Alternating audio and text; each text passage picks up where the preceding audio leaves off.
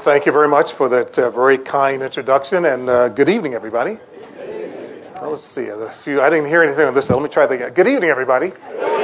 Okay, I think that's a warm Pensacola welcome. Thank you. Well, I am very, very pleased to be here. Very pleased that Ken invited me down to visit the IHMC, which is an organization I'd heard a lot about, the Institute for Human and Machine Cognition. See, my voice is leaving me. But I've never had a chance to visit here, so this is really a wonderful, wonderful opportunity for me. I will tell you that I'm blown away. I get involved in a lot of technologies, a lot of technology-related activities. I get a chance to see and interface with a lot of technical scientists and engineers, but the things I saw this afternoon, just in a couple of hours, have stirred my interest, one, to come back, but two, to look for a way, any way I can, to help Ken and work with Ken and his people to continue the great, great science that exists here. And for those who are in the community who perhaps do not know everything that IHMC is involved in, you're missing something. You're missing something in part because it's world-class in one respect, but also because the kind of things they're doing will set the tone for new ways of supporting mankind in the future. And I think that's something we all should be very, very interested in. You also find out a lot about people when you get a chance to come to an organization like this and spend some time. Ken mentioned that we both serve on NASA's advisory council, and we both are part of that activity, reporting to and serving the administrator of NASA, Dr. Mike Griffin. But I've always interested in finding out about people. I've always, through my Air Force career, had a reputation of being a people person more than anything else, even though I am an engineer. I've always had a reputation for being a people person. And finding out about people and their interests, it's always something I think is very, very stimulating. And I'm not going to get into details here. Some of you probably know this, but for those of you who don't, I just suggest you might want to Google, since we all do that today, the name Lulu Coolis. Lulu Coolis. Now, I see I didn't get any reaction. There's a smile here. That's a female name, but I think you'd be very interested in finding out about that name and the relationship between that name and the founder and head of IHMC. And I'm not going to say anything further. It's a very, very interesting story. It's a part of Ken I didn't know exist, and you probably didn't either. And I just suggest you might want to Google that. Let's see. Ken hasn't thrown me out yet, so I guess I'm safe in having mentioned that. Well, I told Ken that one thing I would not do, and I told he and his staff, what I would not do this afternoon is close my eyes. I flew in from on a red-eye flight from Los Angeles last night, flew to Washington, D.C., back home, just in time to change bags, change suitcases, if you will. Immediately got on another airplane and then flew down here to Pensacola. And so I had a full day in California. I was a part of a National Academy of Science study looking at research and development programs for what's called the Next Generation Air Transportation System. And we spent a full day at the University of California in Irvine reviewing technologies all day, research and development technologies that relate to the next generation air transportation system for the year 2025, 2030, and beyond. Very, very interesting.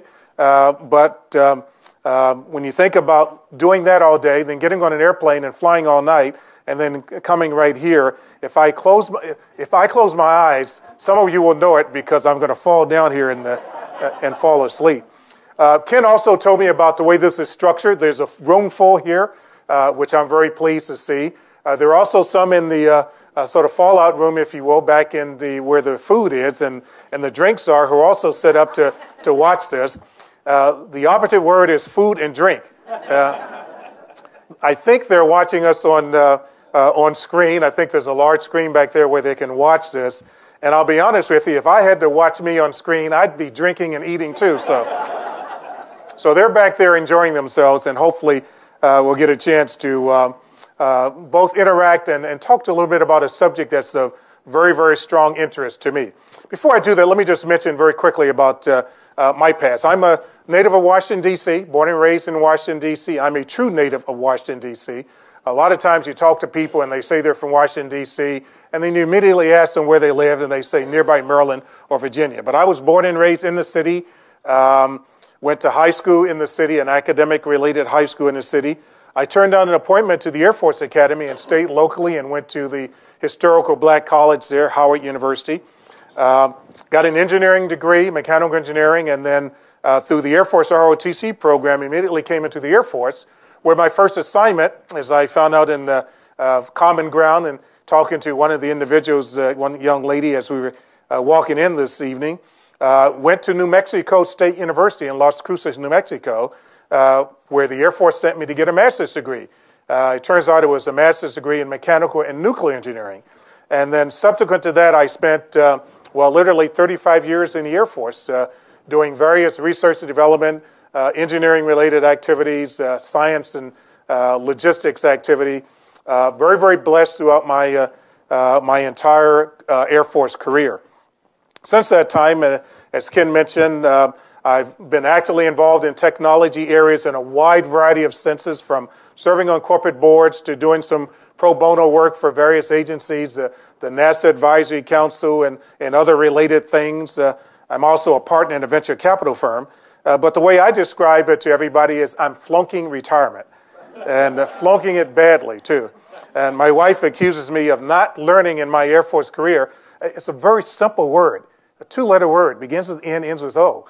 And I have to learn how to use that word when asked to do things more so that I can fit everything in that I try to do and want to do.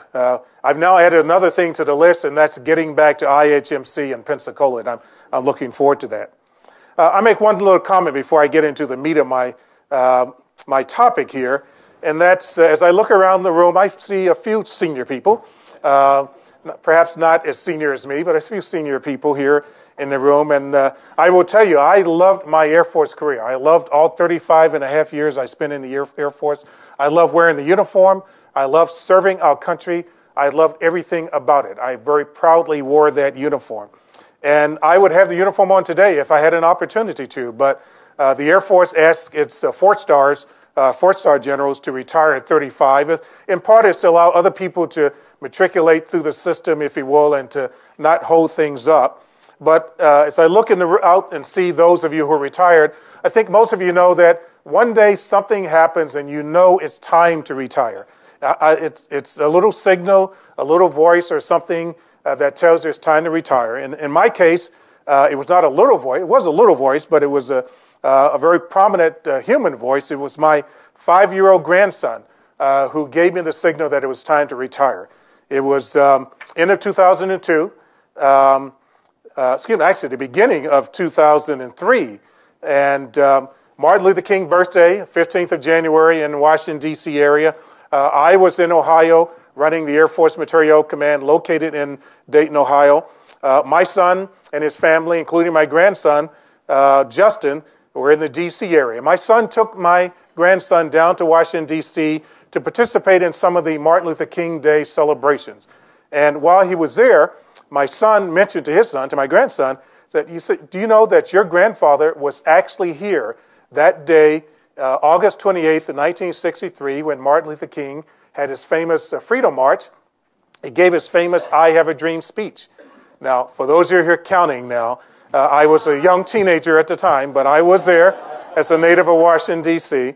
And for some reason, that struck my grandson as being fascinating, that his grandfather was associated with something in history. So that evening, he came back to his father's house, and he called me up in Ohio, and he wanted to talk to me. He said, Grandpa, I was very, very surprised to hear that you were actually there when Martin Luther King gave his I Have a Dream speech. And I was just very, very surprised and very happy to hear that.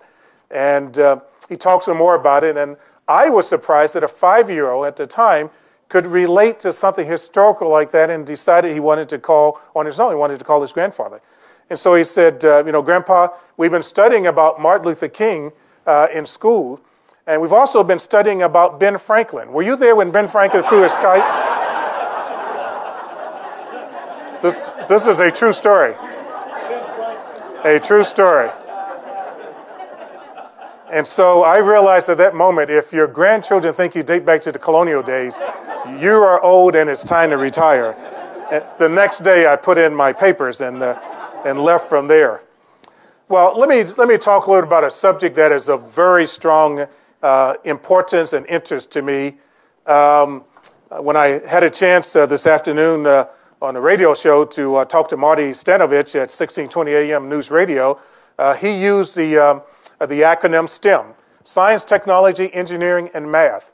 And it's an area that I think is of very strong importance to our country. It's important to our economy. It's important to national security.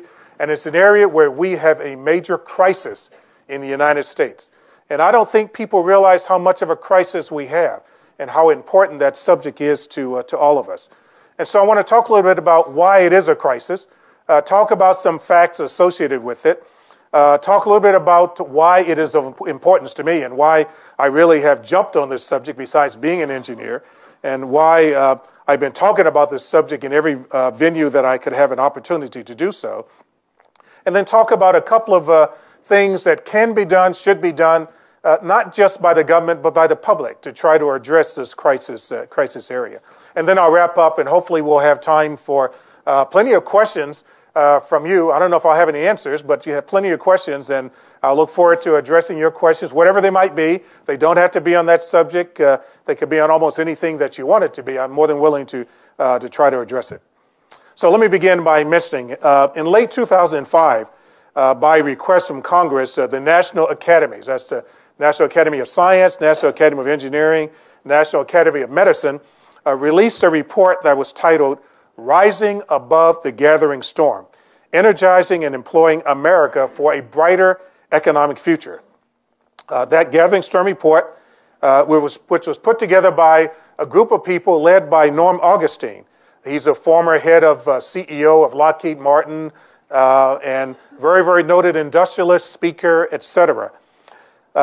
His report resulted in a unanimous congressional support, and in part was the impetus for the American Competitiveness Initiative, a bill which was passed by both houses in Congress unanimously and signed by the president. 2 years later, in 2007, last year, Norm Augustine, getting a little bit concerned that not enough had been done to address the subject area, the recommendations coming out of the Gathering Storm report, published an essay. His essay was an update to the Gathering Storm study, and his essay was titled, Is America Falling Off the Flat Earth? And let me just capture a few of the relevant facts from both his essay and the original Gathering Storm report. Some of these, by the way, for those of you who listened to Marty Stanovich's news report today, heard some of these facts mentioned by him and a couple by me. And I will tell you right now, it's not so much the accuracy of the numbers of some of the things that I'm going to mention. It's the message that's there, if you will, that I think we all should be concerned about. And I say that because there are lots of studies out there. They may differ here and there on the exact numbers of some of these metrics, but that's not important. It's really the message of what is happening to the United States. The United States today now ranks about 24th, 25th, even in some surveys as much as 30th of major countries and even some smaller countries in the world in science and math education. The United States ranks 17th amongst major nations in the rate of high school graduates and 14th in the world in the rate of college graduates. We today have more foreign students here in the United States who are involved in science, technology, engineering, and math programs at our universities than we have United States students, our own students, American students who are in that those same curriculums in universities, our universities. Today, China and India graduate more students in science, technology, engineering, and math, and I realize there's a numbers issue here, but still it's something to be concerned about. They graduate more students in science, technology, engineering, and math than the United States graduates students in all disciplines in all of our universities. Today, we have fewer than 18% of our U.S. students who are in high school and who are actually going to college will graduate even within 6 years, not 4 years, not 5 years, in 6 years. 18%, only 18% who go into college actually graduate in a 6-year time period. Now, I could go on and on with these facts, and they're almost they're very numbing, excuse me. Told you I was sleepy, excuse me. They're boring to most Americans, but they shouldn't be because they're so important. And the question is for all of you, and even for me, and for all of us who are involved in today, is why should we care? Well, let me just mention one dimension, the economic dimension, as to why we should care. This year, Business Week, late last year, and I think they've actually come out with the stats already this year, ranked the information technology companies, the best companies in the world in information technology. Only one in the top 10 was an IT company based in the United States. The other 9 were from the rest of the world, including from Asia. 60% of the patents which are filed in IT, information technology, originate in Asia. This over the past year. 60% of patents came out of Asia, not the United States. And actually, the bulk of the rest of them came from other places besides the United States. Only one of 25 of the largest initial public offerings, IPOs, on the stock market last year was from a U.S. company. 5 years ago, it was just the reverse. 24 of 25 of IPOs came out of U.S. companies, and 1 came out of the rest of the world. Today, those numbers have switched completely. 1 out of 25 of the largest IPOs in the world was from a United States company. China today is now the world's #1 high-technology exporter. And the United States ranked #1 in 2002 at 38% in terms of being involved in world science and technology activity. Today, and certainly by 2020, we will rank like number 17, behind China and actually behind most of the other Asian countries besides China. Let me give you a couple of daily examples in life as to what this really means for all of us in terms of economy, in terms of ways we get things done in our everyday lives. As most of you know, most service calls you make to a company to solve problems or to make reservations for that matter, whether it's an airline, whether it's a restaurant, whether it's for other things, most service calls go to a person who lives in Bangalore or even in Jamaica. There's an office building near the White House in downtown Washington, D.C., where when you walk into this beautiful, beautiful edifice, you're greeted by a very pleasant woman on a large screen display who handles reception duties. She handles security. She tells you where to go, etc. Beautiful, beautiful facility. That lady resides in Pakistan. She's not there. She's in Pakistan. A couple of weeks ago, I was doing some consulting for a large architectural firm in Kansas City. Name of the company is HNTB, just as a matter of knowledge. And while I was there, talking to their architects and engineers and talking about their planners, I found out that most United States architectural firms have their drawings produced not in the United States, not in some of their own facilities. Most of their drawings for U.S. architectural firms are produced in Argentina. Would never believe that, and produced in Argentina. And many of you know, for those particularly in the healthcare business, know that CAT scans in many hospitals, not all, but in many hospitals, are routinely read by radiologists. But not radiologists here. They're routinely read by radiologists in Australia or, again, in Bangalore. And even routine jobs, as some people like to call them, when we first started hearing about these kind of things, and even in the Gathering Storm report, somebody made a comment that, well, we may lose those kind of high-tech jobs to outsourcing to other places around the world, but there's at least an opportunity for our young men and women to work in a McDonald's. Well, that's no longer going to be the case either. McDonald's is not immune to this electronic IT revolution. They are experimenting with a central ordering system, a central facility, which happens today to reside in Colorado Springs, where you're ordering when you pull up to the window won't be the person smiling there asking for your order, or the person talking over the phone asking for your order. It will be somebody in Colorado. McDonald's is experimenting with that today, but they're also looking for an overseas location for doing the same thing. Those are the kinds of reasons economically why I say this is a crisis area for our country. Most of you are familiar with the book, The Earth is Flat, written by Tom Friedman. and a couple years ago was very, very popular, still is very, very popular, still is on some bestseller lists, and still is very, very relevant to this area. He pointed out in his book, Tom Friedman, that science, technology, engineering, and math, he used the acronym STEM, are the keys to innovation and power in today's world. He gave an example I think is very, very relevant, certainly to me, perhaps to many of you.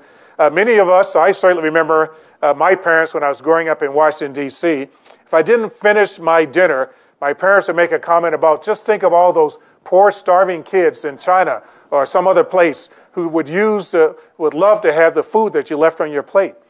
Well, Tom Friedman is now using a different paraphrase of that. He's telling your kids, his kids, by the way, that when they don't finish their homework, to think about those poor kids in India and China who are not starving for food, they're starving for your jobs, and they're going to get it because you're not finishing your homework. It's a different way of thinking about things. Lester Thoreau, the noted economist, 20 years ago, pointed out that educational skills of the workforce will end up being the dominant competitive weapon for America, and particularly technical skills. Well, the way we're going today, they're going to end up being a competitive weapon, if you will, for our adversaries. And the adversaries can be friendly today, but they may not be always very friendly, particularly in an economic sort of warfare environment. Well, my motivation for this topic, let me just mention just a couple of things. Ken mentioned the President's Space Commission. In 2004, I was asked by President Bush to serve on what was called the President's Space Commission. The formal title was to a commission to look at an implementation strategy for the new United States policy of going back to the moon, to Mars, and beyond. We called it euphemistically the President's Space Commission. On that commission included, at that time, the CEO of Hewlett-Packard, Carly Fiorina. It also included Dr. Neil deGrasse Tyson. Some of you may, if you get newspapers and you have a Parade magazine, you saw him on the front cover a couple of months ago. He's the head of the Hayden Planetarium in New York City, a noted astrophysicist, and now he's the new Nova head, Nova TV show. Occasionally when they bring that back, he's the guy who narrates that particular show. So Carly, Neil, myself, and several others, and we were part of the President's Space Commission. And when we talked to President Bush about what he was expecting out of this Space Commission, it turns out that notwithstanding the formal task of developing a new implementation strategy, what he really was trying to do was to find another way to stimulate interest in science and math in young people, and even not so young people, in the United States. He wanted another Apollo sort of conundrum, if you will, where, as we all know, in the Apollo program, it really jump-started interest in science and math. It certainly did for me when I was in high school and in college. And he was looking for another way to try to do that through this new space policy for the United States. Now, it didn't quite turn out the way the president mentioned, and I'll talk about that a little bit later. I've also been part of a National Science Academy of Science study on engineering, systems engineering. We just published a major report and briefed that throughout the Washington, D.C. area to Congress and to others. That study has as one of its major conclusions that the United States is failing in educating our young people to be the workforce for science and technology, engineering, and math activities in the future. And then today I'm serving on another commission, Space Commission. This one is looking at how the United States should organize for all of its space activities between classified space programs and unclassified space programs. And our number one recommendation, number one issue is that we have lost the bubble in terms of educating young people to even know and understand or appreciate science, technology, engineering, and math. And we're not going to be able to do the things we want to do in our country in the future as a result of that. Ken also mentioned that I served as a director of the Ballistic Missile Defense Organization. It's the Missile Defense Agency, as we call it today. All of us were very, very proud a few weeks ago when we shot down one of our own satellites, which was hurtling back towards Earth. And it proved that the missile defense capabilities really do work. But the underlying premise for that is that we have people who know how to work on those programs, who have an interest in those programs for the future. And that's an issue that we think is lacking. And then finally, I had the opportunity to advise, this is the right term, a couple of the presidential candidates to talk about various areas of national security. And in doing so, I point out one key thing to each of them that I've had a chance to talk to, is that national security does not mean just the military. It doesn't mean just warfare.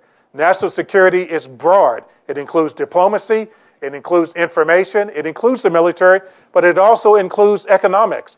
And the underpinning for the economics is to have a very strong, robust science, technology, engineering sort of basis in our country so we can develop new capabilities and don't have to depend on other countries to provide them for us.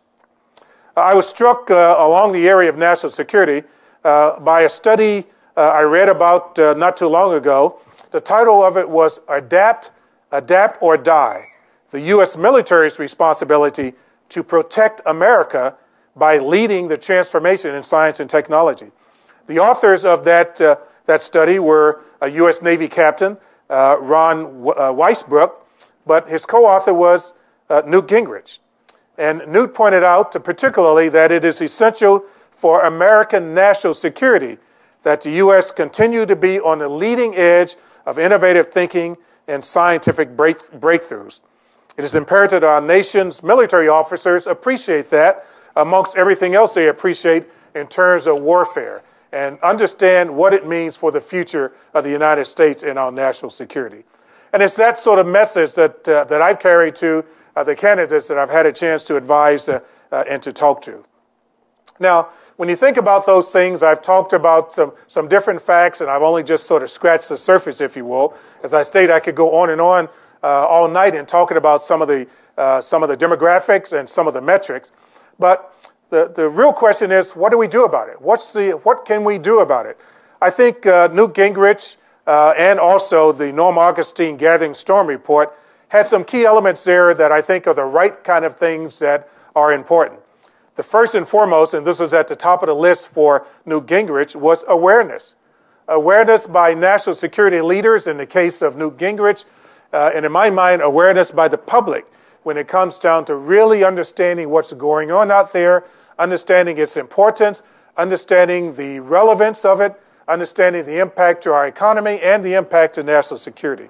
And so every opportunity I have to talk about this subject, I try to spread the word as much as I can to hopefully make people more aware that this is really a crisis situation that our country is involved in, and we really need to be able to understand it. The second recommendation that came out of the Gathering Storm Report and also out of Newt Gingrich is to try to think through the implications.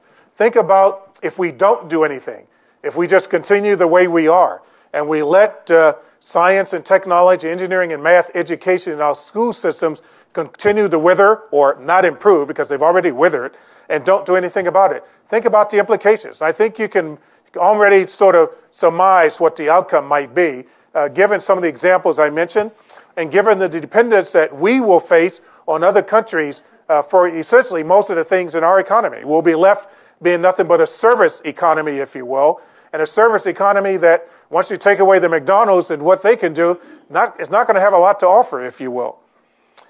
We need to stay abreast, all of us, of new knowledge and technology when we can. Now, I'm sure there are a lot of people saying, well, you cannot teach an old dog new tricks. Well, I'm an old dog, and I tell you, I relish every time I learn something new every day.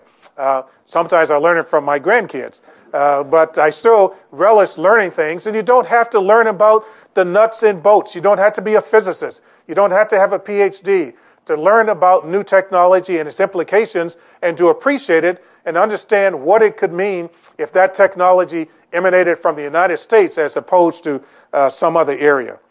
And then probably the number one recommendation of everybody who's looked at this subject is we need to do something about the K through 12 education system in our country. It's a few smatterings. I think we have some volunteers to go back to K through 12, but we need to do something about it because it's suffering today. Dr. Ken Ford and I were talking earlier. If you look at almost any study about education standards between the United States and other countries, at the beginning of school, from the time somebody gets K through maybe about the 4th grade, you find out that United States kids are just as good, if not better, than kids throughout the rest of the world. I mean, we're equal to, or sometimes, in some cases, in math and those kind of things, better. But something happens after about the 4th grade. It's like we fall off the cliff. And starting in high school and in college, we end up ranking anywhere from 20th to 15th, certainly far out of the top 10 of scoring well on engineering or math scores or science scores of all the countries in the world, including some countries we would not expect to see that kind of result. And so we need to figure out something, all of us, to do something about K through 12 education. And this is not disparaging teachers. I think teachers are unsung heroes, if you ask me. They don't get paid enough. They work very hard. They're trying their very, very best. But something needs to be done to help them to teach the kind of things that would stimulate interest in science and math and technical things in our programs. I was very interested in talking to Ken today and learning about some of the programs that he has here at IHMC, the Science Saturday programs and the I Love Science programs. Whenever I hear about programs like that, I just immediately beam first. And then I get a little depressed, and I'll tell you why. Because I've seen programs like that throughout the country. The good thing is like the proverbial 1,000 points of light. Everywhere I've looked in different communities, different companies, different organizations, there are programs like that that are going on trying to attack the problem in a specific community or to do something in a specific community. And that to me is fantastic. But think about it. Think of if we could focus those 1,000 points of light into something like a laser beam where we could really, really make an impact. And to me, that's where leadership comes in, and leadership from the very, very top. I mentioned, somebody told me coming in today, hit them hard in my comments and don't be afraid about mentioning anything. So I will make one comment. Yeah, let him rip is what he said. There's a gentleman back there, so if I offend anybody, attack him. Don't attack me. The one fault I had, and I've actually mentioned this previously to the actual individual, the one fault I had with President Bush and the Moon program, the new U.S. space policy. Great initiative to try to use that to re-stimulate interest in science and math. But it's almost like everything else that our politicians do nowadays. It was a spike of interest. There was a major event at NASA to announce it, and then after that, nothing was said at all. And what ends up happening in policy in the United States, particularly in Washington, D.C., the individuals who end up controlling what happens in those programs is the Office of Management and Budget. And they will slice and dice and cut things to their heart's content. And we need leadership from the very top, not only to say we're going to do something, but to keep the emphasis on it. And to tell OMB, as an example, you need to fund these kind of things and don't just leave it up to their whim as to whether or not they're going to try to fund it. So those rays of light, like Science Saturday, like I Love Science, that Ken is doing are fantastic. I'm hoping that sometime, eventually, we'll have some strong leadership to pull together all these rays of light into a razor-like focus where we can really make an impact and make it throughout the country in these very critical K through 12 programs in our country. Well, I want to give some time, leave time for your questions and your comments. I'm also very concerned about the guys in the other room where they've left any wine or food left for us. So I'm going to wrap up here just shortly. But Dr. Carl Court, he's the CEO of Battelle Memorial Institute. It's in Columbus, Ohio, a major research and development organization. They actually manage most of the Department of Energy's nuclear laboratories, national laboratories around the country. I actually happen to serve on the Battelle board, so very much interested in what they're doing in the area of science and technology. I want to mention two things. One, what they're doing similar to the kind of program that Ken has here with Science Saturday, and then I want to mention a quote from Carl Court.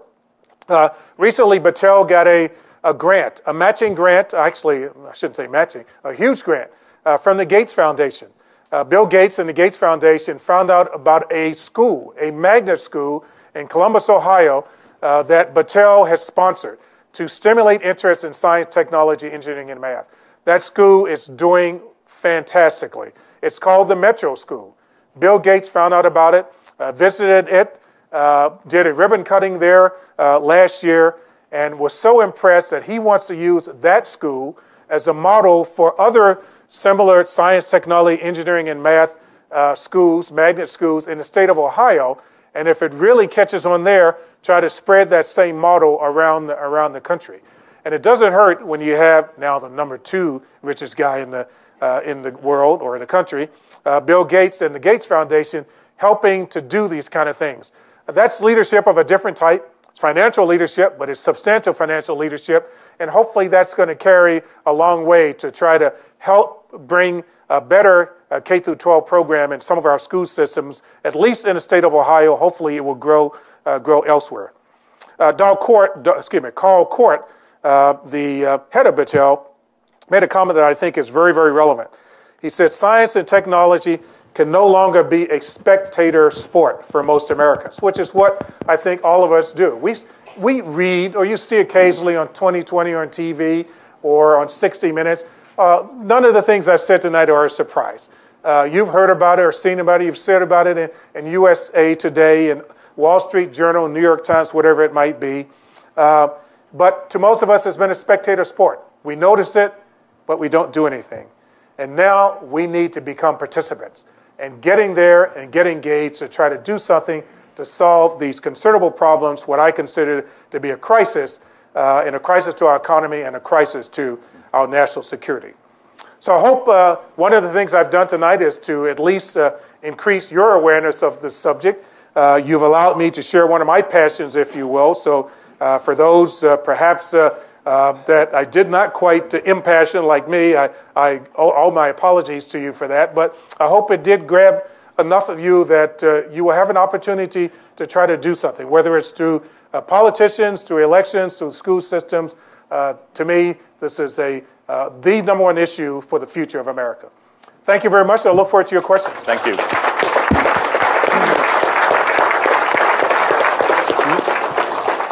There's a question back there. Somebody. Yes. Thank you very much for being here. I have been a judge at the science fair, and there has been a continual decrease in the number of people that are actually submitting any sort of project. I have a general question for you that goes along somewhat with this. Is that because of my rank, or is that just Well, I have to ask 4 questions for that general. I'm sorry. Anyway. I told you I was sleepy. I'm sorry. Yeah, it's a 4-star question. Anyway, why should anybody that is in school now major in science if there are no jobs that are going to be available for them because they've all been outsourced and, well, that's a good question. And let me answer that 2 ways. First, your comment about major in science. And I'm not presumptuous enough or egotistical enough to say that everybody needs to, or a future generation, to major in science or engineering or math. It's the awareness and understanding of them that I think is really the key. To be able to work in those technical jobs and have an appreciation for those technical jobs. But I think the relevant answer to your question is if we want to stave off losing more jobs to outsourcing or losing more opportunities, we need to get to the point where the innovation, which used to be the hallmark of the United States, is back being our hallmark again. The jobs will come or they will grow if we can stimulate the kind of innovation. The kind of innovation I saw here, by the way, even in a couple hours at IHMC, if we can stimulate that kind of interest and stimulate and support the kind of interest in new technologies and new ideas and solving problems, the jobs will come, believe me. I understand that one of the mandates for this organization, IHMC, is economic development. It's to spread education and help science and technology, but also economic development. And in other organizations that I'm associated with where there's a linkage between technology and economic development, the key is to grow the innovation, grow those things that can become the kind of products you want to have marketed, and grow the kind of jobs you want to have grown here in the United States as opposed to having them done overseas. So to me, whether you major in science engineering or have an appreciation for it, is to really get back to the innovation that's been the roots of the United States. Yeah, there's a question back there. Doris, I think it is. Yeah. Thank you. My name is Doris Munoz, and I'm on the board of the African American Heritage Society. I'm a retired federal executive, and I worked for 25 years in the Department of Defense. However, I was, a very different person for defense, and that's what I want to talk about. I want to talk about the humanities. Why hasn't some of our genius gone into marrying STEM, as you say, with the humanities? And I'm sure there are ways to do that. I don't have the answer, and I'm in the fall of my years. I just wish I had about 25 or 30 more years. I was a language person, and I understand that's a very analytical skill. I didn't learn that until I was an adult. But you see, if children were trained in a way to put those things together, and if we think of our great musicians and our great artists, you think of Leonardo da Vinci. He was not only an artist, but he did some very innovative things in technology. So I think we tend to be exclusive and say, you have to be this or you have to be that, instead of trying to marry it. Now, one of the things that we have to get over first, I feel, and maybe you could address this, is the situation in education today. If we look, I recently read a report about the state of Florida and the marks that were received in basic fields: English, math, history, science, and these, they had gone down since 2002. So we have got to start at the rudimentary level in a simplistic way. And maybe all of our teachers need retraining. I don't know what the answer is. But I would be for marrying the humanities with the sciences. Doris, I don't disagree with you at all. I think more and more people are beginning to realize that sort of marriage, if you will, has tremendous benefits. This metro school I mentioned in Columbus, Ohio, is trying to do that, to bring them together. But let me give you one example that Ken Ford and I talked about. If you get there, it's just is it a monthly publication, Ken? Or? Quarterly. It's quarterly. The most recent copy well, I guess you have it. So it's on page, anyway. It talks about future talent. And if you look at the pictures of the four individuals there at the top, the one guy with the beret playing the guitar is a close friend of Ken's, and he's a very close friend of mine. His name is Jeff Baxter. Skunk is his nickname. And for those of you who either have read or heard about him, he is the original guitarist for the Doobie Brothers and Steely Dan, the rock group. He lives in Beverly Hills. Like I say, he's a close friend of mine. What I have found, what Ken has found, is that and other organizations that are working with Skunk Baxter, who is an advisor to the CIA, he's an advisor to organizations in the Air Force and to NASA and to the Secretary of Defense, is, as Doris was mentioning about analytical skills, his music composition skills allow him to think about problems in a different way.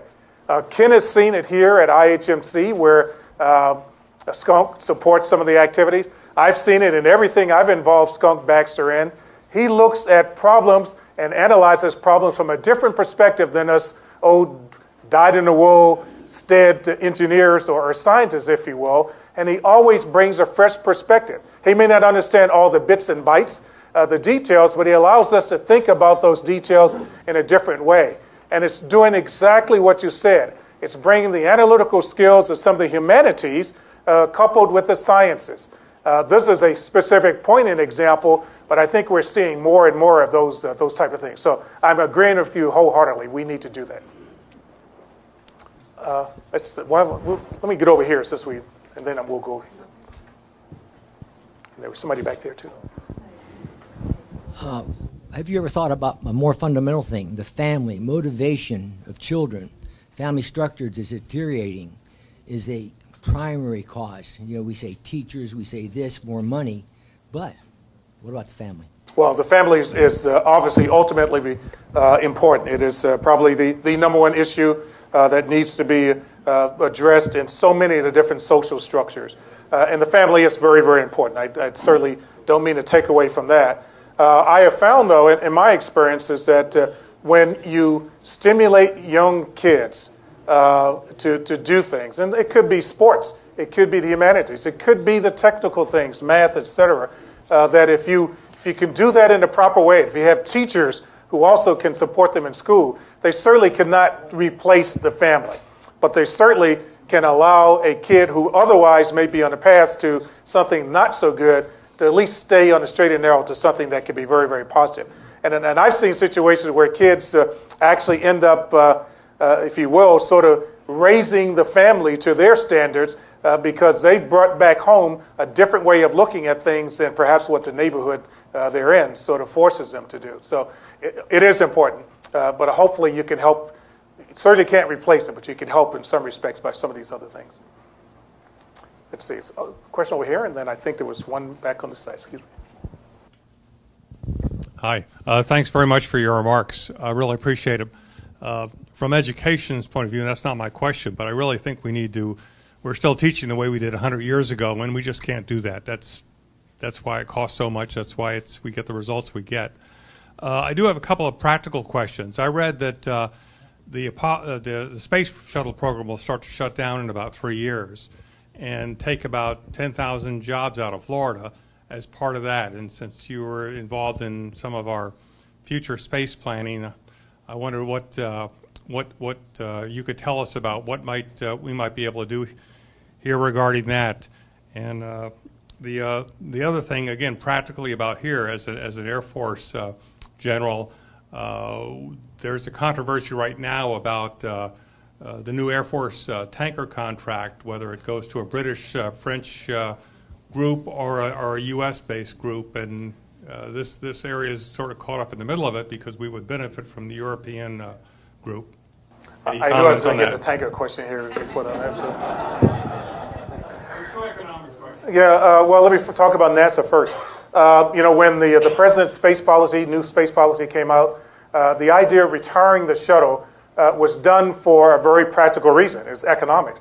The shuttle is extremely, extremely expensive to operate, to prepare for launches, et cetera. I think most of you know that. And so the idea of retiring the shuttle and replacing it with something that was a little bit more efficient, more modern, and I put quotation marks around that, I'll tell you why in a second, et cetera, was the right idea. My slight concern is timing. The mandate by law, by the new policy, is we will retire the shuttle in 2010. Unfortunately, the replacement program right now is not going to be ready until around 2015.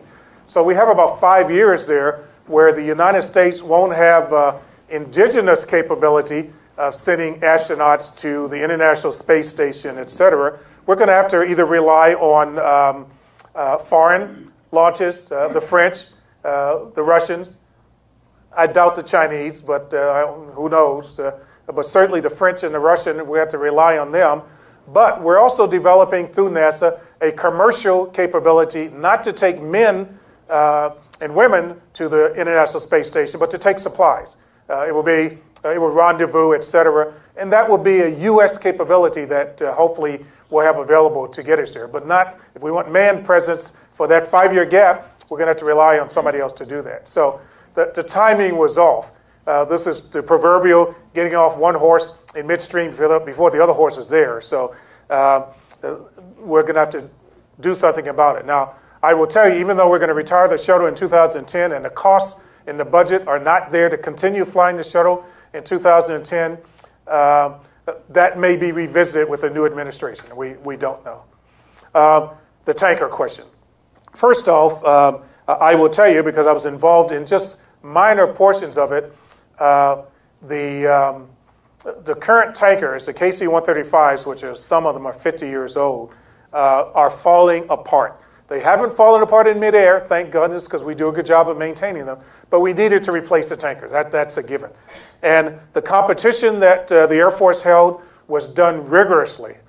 And I say rigorously, and it had everybody and his brother, from the GAO to other congressional groups looking over the shoulder to make sure it was done fair and that it wasn't just a slam dunk for one company, for Boeing, to be honest with you. So it was done very fair. The requirements are well stated for everybody to understand. There's a process in our source selection process in the Air Force for a company. If they have a concern about a requirement, they think it's partial to the other guy, as an example, there's an ombudsman process they have so they can raise those concerns. No concerns were raised. And again, it was a rigorous competition, but I will tell you, in terms of the requirements and the two competitors, the one that was selected beat the other one in almost every category. So to me, the right team was chosen in terms of meeting the requirements. Unfortunately, and I say that tongue-in-cheek, because particularly in this community here in Mobile and close by Alabama will benefit from this to some extent. But fortunately or unfortunately, we are not allowed in the federal government, the Air Force, NASA, or anybody, we're not allowed job creation to be part of the source selection criteria. That's never been something, the federal regulations will not allow us to do that. And the young lady, Sue Payton, who's the acquisition executive for the United States Air Force, told Congress, what do you want me to do, break the law? The law says I can't make job creation part of my criteria for selecting somebody. And because that was not part of the criteria, they chose on all the other requirements, and Northrop Grumman with the EADS Airbus Airbus 330 was the winner. Now, there's, facts. I always believe in people looking at facts before they make comments.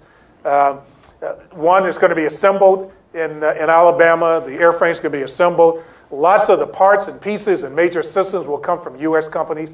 On the other end, the other competitor, lots of their parts are going to be foreign made. That part didn't come out. And so I think, again, in terms of a fair competition, the process was done properly. Beg your pardon? Well, yes, in terms of fairness. Now, who knows? Politics get involved sometimes when you have protests, so I can't tell you what the final outcome will be. But in terms of legality and fairness and the way the process was done, the Air Force did that literally as fair as it could possibly be and as open as it could possibly be. We have time for one more question. Okay. Yes, you can. Anyway, it's my Navy friend here. The Norm Augustine and Newt Gingrich have done a great deal of study in these areas, and they've really come forward with essays that have said we have a serious problem. What did they say about revitalizing the interest in science, technology, engineering, and math so that we can once again move ahead in the world and assume a major position and take a lead? Okay. Well, they said for the next generation, it's a subject we talked about earlier of the K through 12 school systems.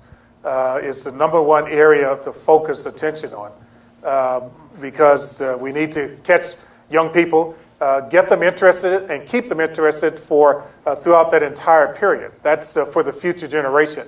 For today, it really is the awareness thing to make sure people are aware of both the benefits of technology and how much we depend on technology. I'll give you an example of that. When I served on the President's Space Commission, one of our tasks was to go around the country and hold town hall meetings, if you will, in different communities to talk about the public interest in space, in the future of space, and going back to the moon and Mars and possibly beyond. It happened, this is a true story, in more than one place. We'd run into somebody who would come either testify to us or in the open forum, come to the mic and say, why should the United States spend billions and billions of dollars on these space programs? I have my direct TV and my GPS in my car. What do I need space for? Well, that's the bit. That's technology. We do so many things that we take for granted that all have their roots in technology. And most of them today are roots in technology that emanated from the innovations in the United States. In the future, if we don't do something about it, it will be technology will benefit, but it will be technology from some other place. So awareness was the other big thing. On that note, let's thank our speaker. Ken, can I take the speaker's prerogative to get one more question? There's a young lady who had a question over here, and I missed her twice. I apologize. Thank you. During my time as a teacher, I taught at a learning center that is not part of the school system.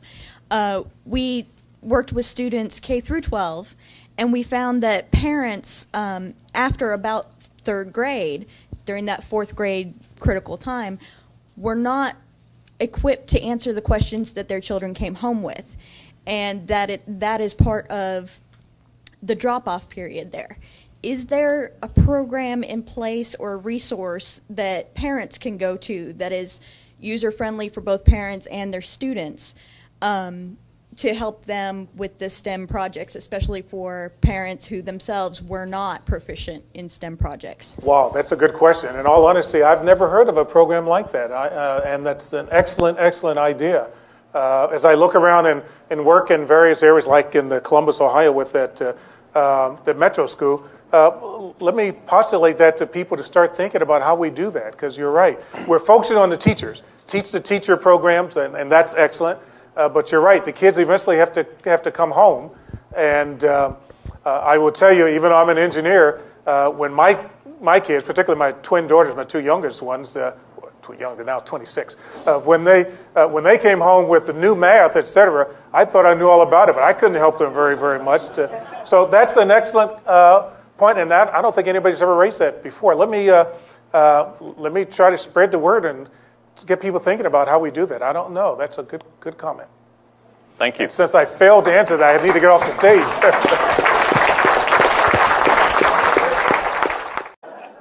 I think they're watching us on screen. I think there's a large screen back there where they can watch this. And I'll be honest with you, if I had to watch me on screen, I'd be drinking and eating too. So they're back there enjoying themselves, and hopefully we'll get a chance to both interact and talk a little bit about a subject that's of very, very strong interest to me. Before I do that, let me just mention very quickly about my past. I'm a native of Washington, D.C., born and raised in Washington, D.C. I'm a true native of Washington, D.C. A lot of times you talk to people and they say they're from Washington, D.C., and then you immediately ask them where they lived, and they say nearby Maryland or Virginia. But I was born and raised in the city, went to high school in the city, an academic-related high school in the city. I turned down an appointment to the Air Force Academy and stayed locally and went to the historical black college there, Howard University. Got an engineering degree, mechanical engineering, and then through the Air Force ROTC program, immediately came into the Air Force, where my first assignment, as I found out in Common Ground and talking to one of the individuals, one young lady as we were walking in this evening, went to New Mexico State University in Las Cruces, New Mexico, where the Air Force sent me to get a master's degree. It turns out it was a master's degree in mechanical and nuclear engineering. And then subsequent to that, I spent, literally 35 years in the Air Force doing various research and development, engineering-related activities, science and logistics activity. Very, very blessed throughout my entire Air Force career. You're missing something. You're missing something in part because it's world-class in one respect, but also because the kind of things they're doing will set the tone for new ways of supporting mankind in the future. And I think that's something we all should be very, very interested in. You also find out a lot about people when you get a chance to come to an organization like this and spend some time. Ken mentioned that we both serve on NASA's Advisory Council, and we both are part of that activity, reporting to and serving the administrator of NASA, Dr. Mike Griffin. but I've always interested in finding out about people. I've always, through my Air Force career, had a reputation of being a people person more than anything else, even though I am an engineer. I've always had a reputation for being a people person.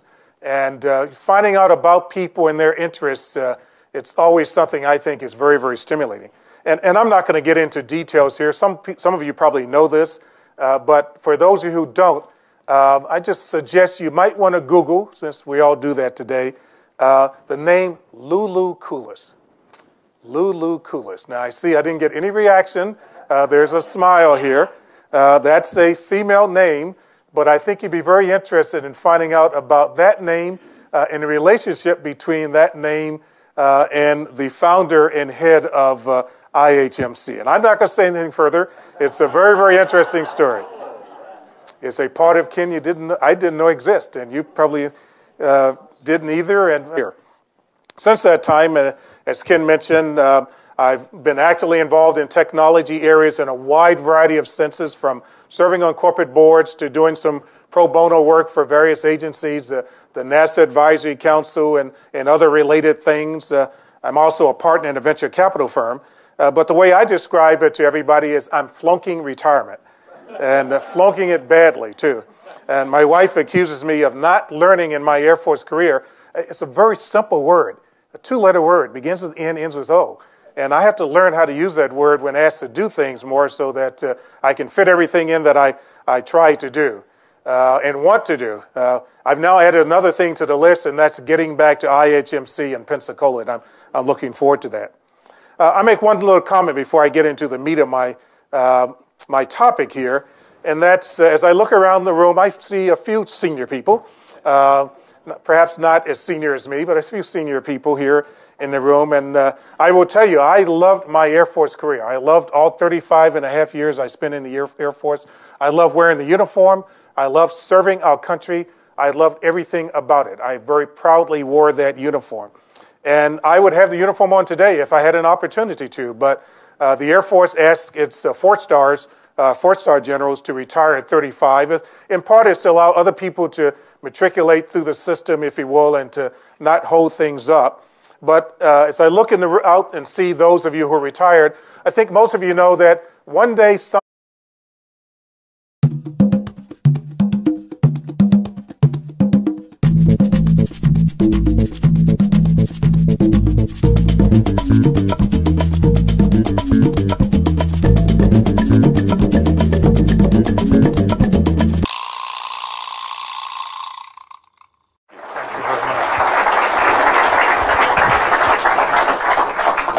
Ken, thank you very much for that very kind introduction, and good evening, everybody.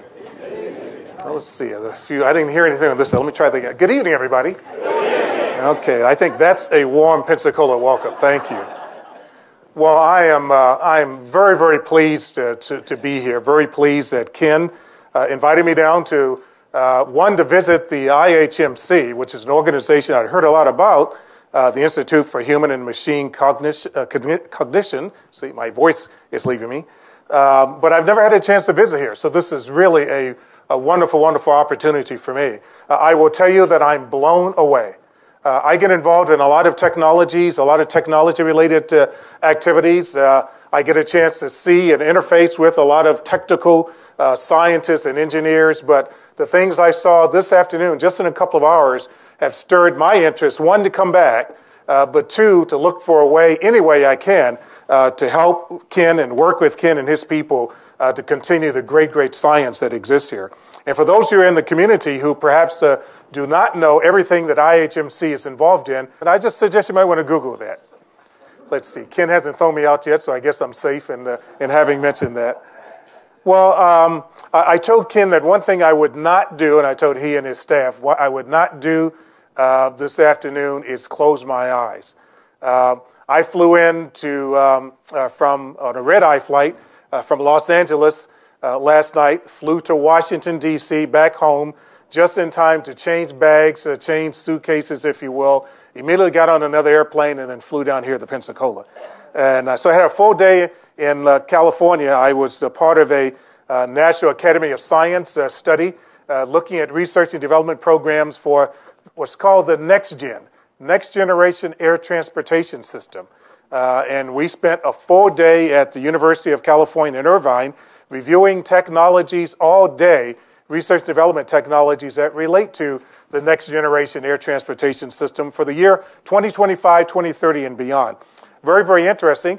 But when you think about doing that all day, then getting on an airplane and flying all night, and then coming right here, if I close my eyes, some of you will know it because I'm going to fall down here and fall asleep. Ken also told me about the way this is structured. There's a room full here, which I'm very pleased to see. There are also some in the sort of fallout room, if you will, back in where the food is and the drinks are, who also set up to watch this. The operative word is food and drink.